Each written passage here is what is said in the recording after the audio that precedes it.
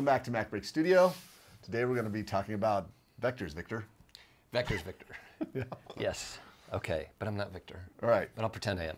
So here's an idea. So this, by the way, this episode comes from a tip from Ian Stubbs, who posted on FCP.co, which you saw and sent to me. Yeah.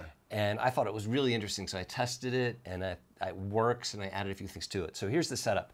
If you're in Final Cut Pro 10, and you're dealing with vector logos, and you'd want to be able to scale them up, but they get all soft. Yeah. So Crunchy. how can you actually keep stuff vector in Final Cut? So one thing about Final Cut is you can't even import Illustrator files. I know. So if I go Command I. Oh, do I know? So I'm doing Command I in Final Cut here, and in the media import window, I have here some Illustrator files, .ai, and they're grayed out. Yeah, Can't select them. So one way around that is you can take them and turn them into PDFs. You know, open Illustrator or any vector application, of which there are several.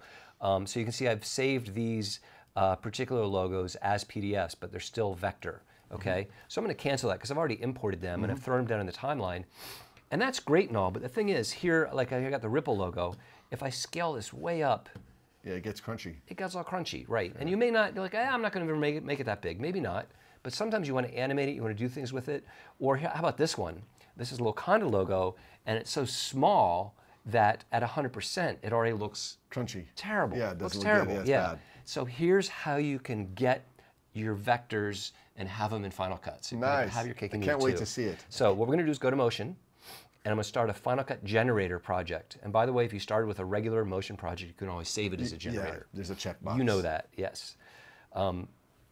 So here I am, and I have in my file browser these logos. And notice that the Illustrator ones are selectable and available, and you can bring them in. So either one, it really doesn't matter which one you do.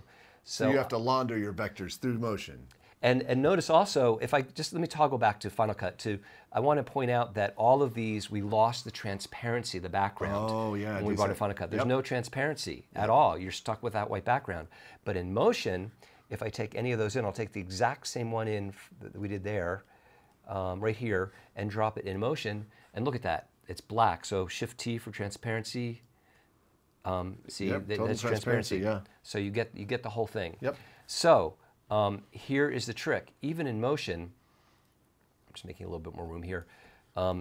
If I scale this thing up, if I select it and scale it way up, it gets soft. Yes. In fact, to make it even bigger, F1, go to the inspector here. Yeah, you almost, like soft. After Effects has a continuously rasterized feature. You're all over me. So I'll select the Media tab, I'll select this underlying media, and in the Media Inspector, I'll uncheck Fixed Resolution, and now it's beautiful. Snaps into perfect pixel conformity. Snaps, okay. So I'm gonna go back to Properties and reset the scale to its original size.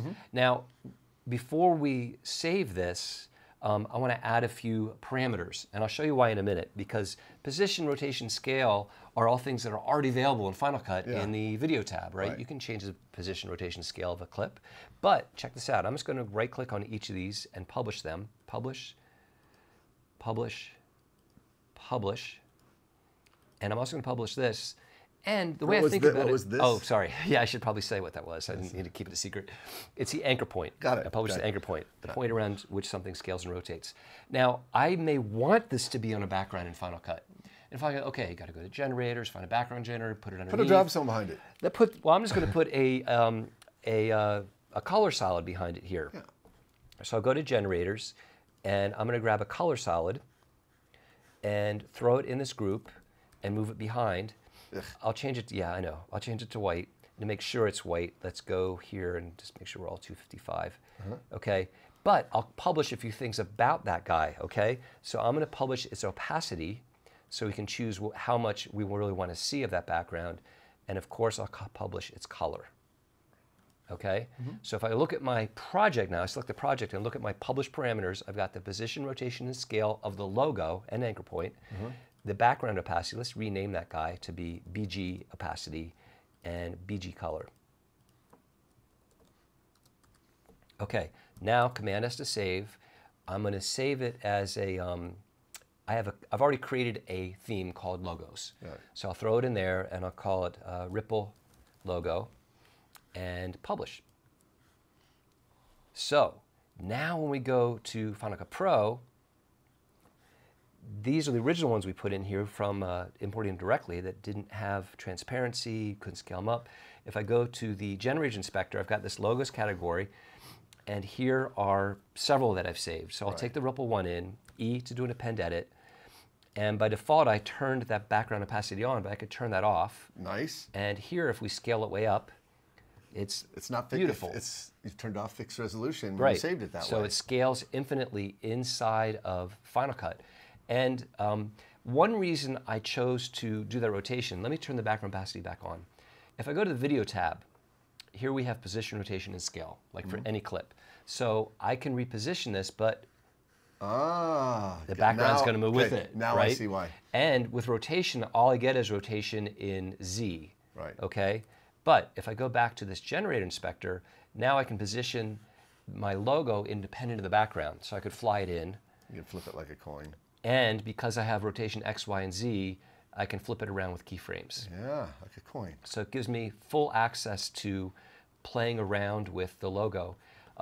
Finally, you could just have a category of logos, so it's always there. But you might want to have this in a particular event that you've got a project you're working on. So one way you could do that is to make a compound clip out of it. So Option G, and I'll call this Ripple logo, Ripple logo.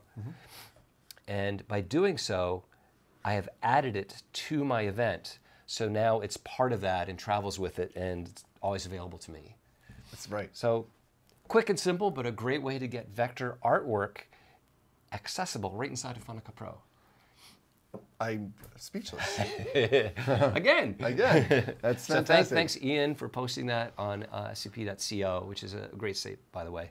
Great site. Great site, yeah. So that's it. Excellent. Well, if you want to learn motion, you want to learn about publishing and creating unique Final Cut Pro effects generators, titles, and transitions, check out our training and follow us on the usual social media channels. Check out for sure his Warp Speed Motion 3D, which was recently released. Fantastic tutorial. So, there you have it. Thanks for watching another episode of MacBreak Studio. We'll see you in the next episode.